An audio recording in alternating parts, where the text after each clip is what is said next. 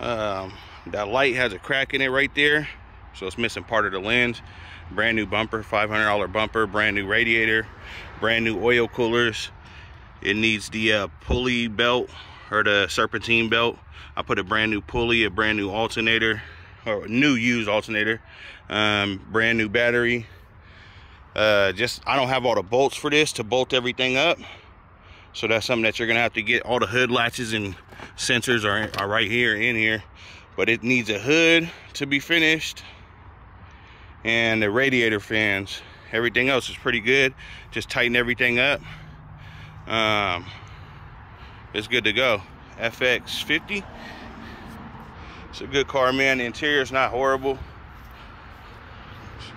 Yeah, FX50. This lens got a crack in it too, from transportation, unfortunately.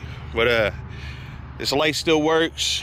That light still works. Everything works. I got all the stuff that looks like it might be missing. The air filter box, that type of stuff is in the back of the trunk. There's a lot of parts in the trunk.